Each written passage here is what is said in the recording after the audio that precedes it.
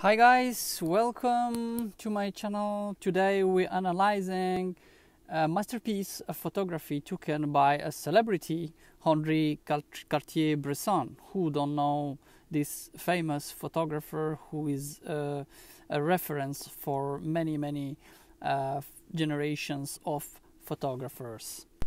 Well, Henri Cartier Bresson documented partly the end of the Second World War, especially the last days in Nazi concentration camps.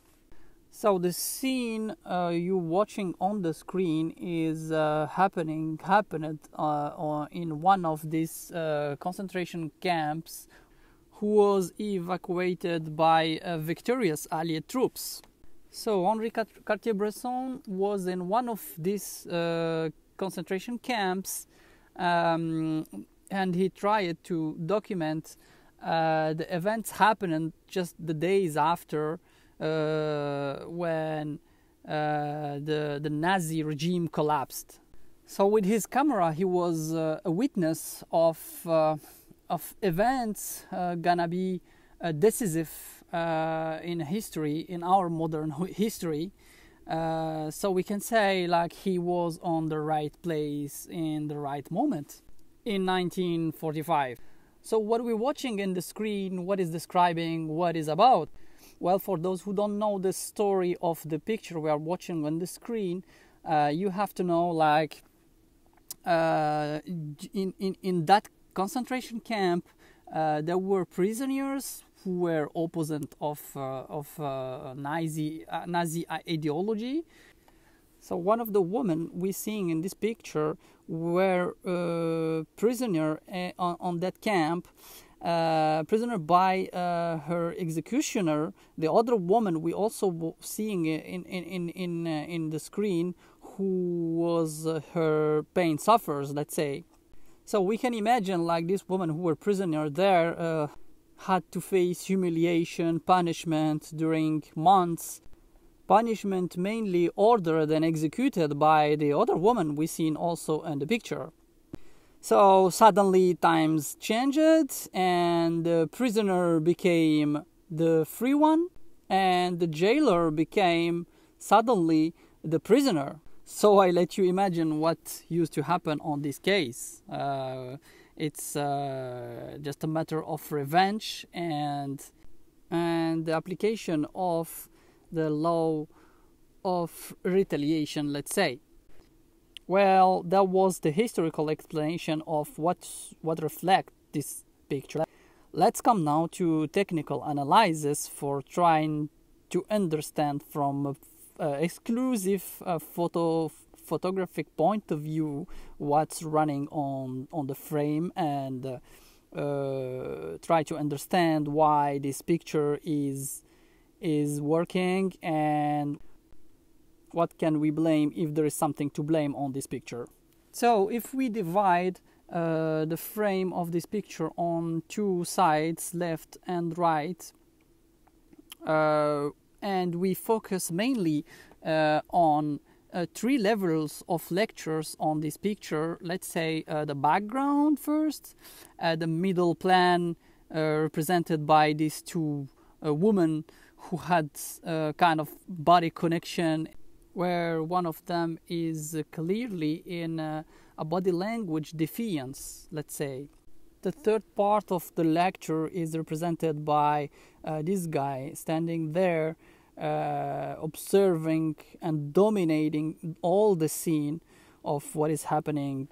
Even he's giving the feeling like he's not interacting for the moment. So all putting together these three levels of lecture give kind of harmony, kind of equilibrium to this picture, based on geometry expressed in kind of triangle laws. And all this equilibrium generated is happening is real because of the angle of the shooting, let's say. And this is very important. So if technically we want to analyze this picture, first of all, we should analyze the angle of the shooting. So in this case, I said like Henri Cartier Bresson dominated his angle of the shooting, choosing the best angle, the best side where to be, to get the best view he can get from this scene.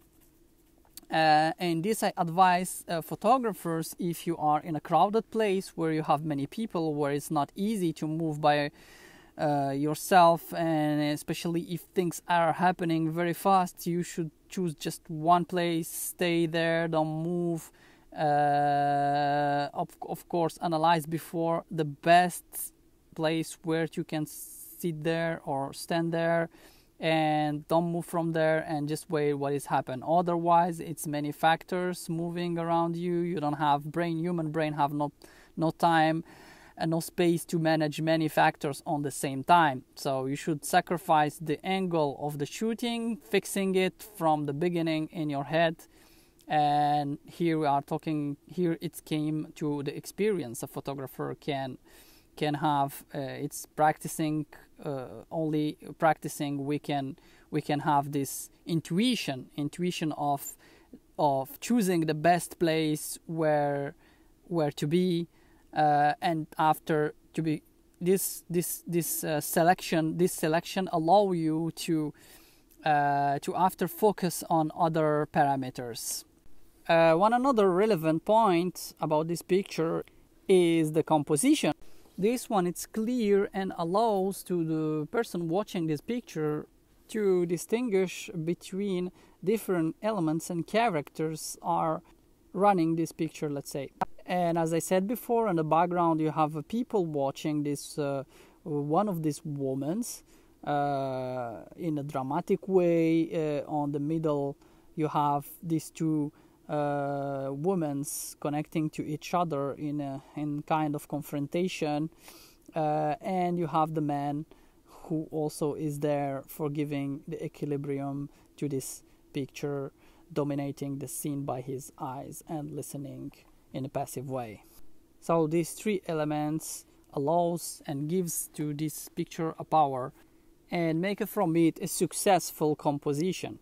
So for resume, we told before that Henri Cartier Bresson was on a decisive moment of the history, there in the right place, in the right moment, and this is a very important if you wanna document the history. If you want like your picture stays in the history, you should have this intuition, this sense of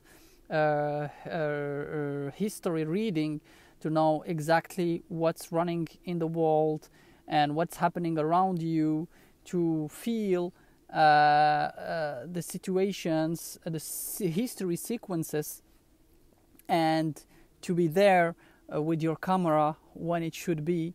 This is one.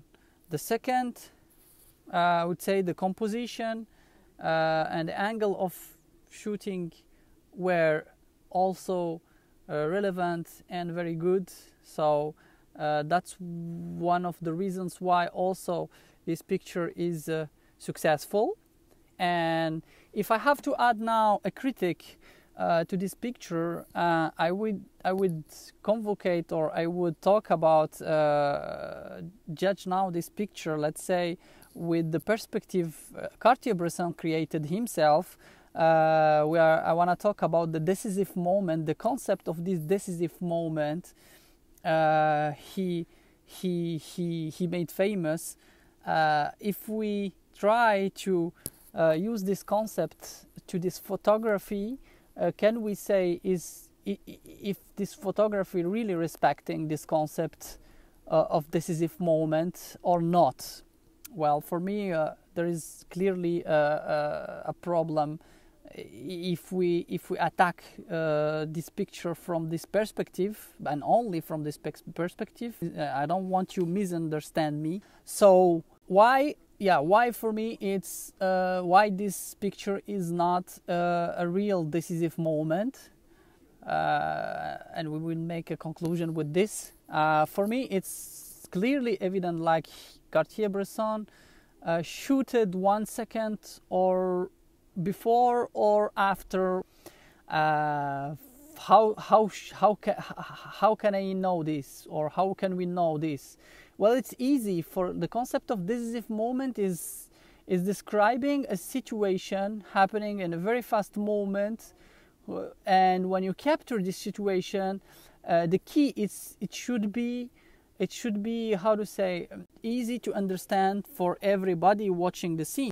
So if you give this photography to anybody who is not connected to art or to photography, and you ask him the question or her the question, describe for me please what's happening in this picture, well, I'm quite sure, like for many, they will not exactly identify what is running in this framing, simply because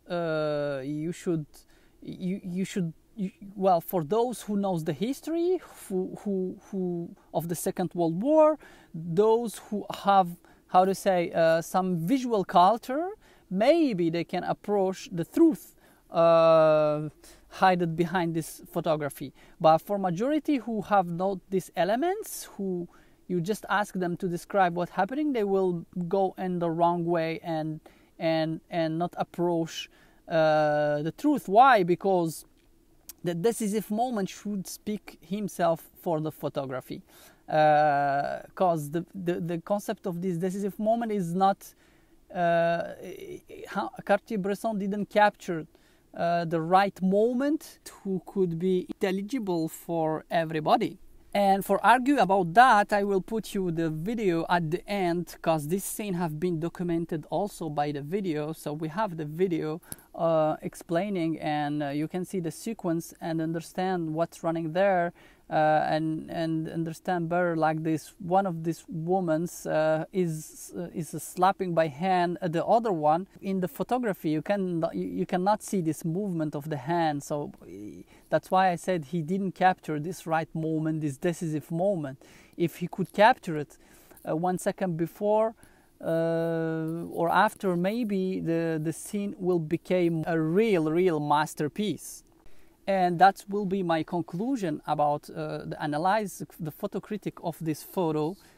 Is if you are doing documentary, you have to respect some codes if you want to have a chance to get really a good picture. And between a good picture and a masterpiece, there is also some codes and some elements. And the decisive moment is one of them. Capture the right decisive moment. This plus the angle of the shooting and a perfect composition, and also the element of the history. These 4 keys, resuming in this world, all put in together, make the difference, in final difference on your picture, and bring your picture to the very high level to be considered not only a very good picture but a real masterpiece. Well, that's all for today. Hope you liked hope I could express clearly my ideas and you get the message of what I wanted to explain you on this video. As you know, English is not my native language, so I try to do my best. If you enjoyed the content, you can like and subscribe to my channel. For those photographers who want to send me their picture, you are welcome to do it. I will put you also the link. As you know, if you send me one of your best picture and it's retain my attention, capture my attention, I will maybe select it and make a video from it to share it with other people. So yeah, do not hesitate to do it. And see you next time. Deux femmes face à face. L'une porte la main sur l'autre. Qui est la victime, qui est le bourreau? Avec cette photo, Henri Cartier Bresson invite le spectateur à aller plus loin que les apparences. La photo a été prise par le jeune Henri Cartier Bresson en juin 1945. La scène a lieu en Allemagne, dans ce camp de transit créé par les Alliés pour les ex-prisonniers de guerre et les déportés qui rentrent chez eux. Une femme est amenée par un garde devant un jeune homme. C'est le directeur provisoire du camp, un Hollandais de 23 ans, lui-même ancien prisonnier. Cette femme belge est une informatrice de la Gestapo qui s'est cachée au milieu de la foule. Face à elle, l'une des prisonnières a reconnu celle qui l'avait dénoncée. La colère monte. Le coup part. Le photographe déclenche son appareil à la seconde où la violence explose. C'est l'instant décisif qu'Henri Cartier Bresson traquera toute sa vie. Pour moi, la grande jouissance, c'est d'être devant un sujet qui s'impose à moi, n'est-ce pas, et puis d'avoir appuyé au bon moment. Une autre photo nous montre la fin de l'histoire. Devant une assistance satisfaite, la même espionne est sonnée. Elle vient d'être tabassée à coups de gourdin par son accusatrice qui ne contient plus sa colère. Avec cette victime, qui rend la justice elle-même, Henri Cartier Bresson nous montre une image crue et réaliste de la libération.